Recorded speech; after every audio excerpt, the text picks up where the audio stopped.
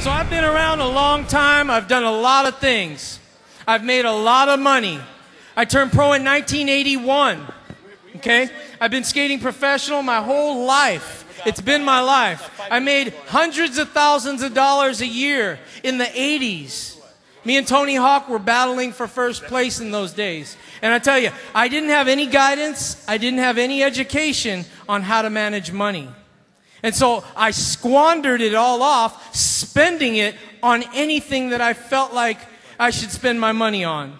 And that's what this whole event is for, to help you guys not let money tell you what to do with it, but you to tell your money what you're going to do with it.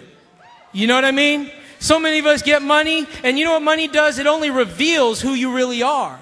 Because money's like a magnifying glass. If you're sitting there greedy and you just want a Hummer and you want all this stuff, you want to be on the magazines and all this, money's just going to magnify that.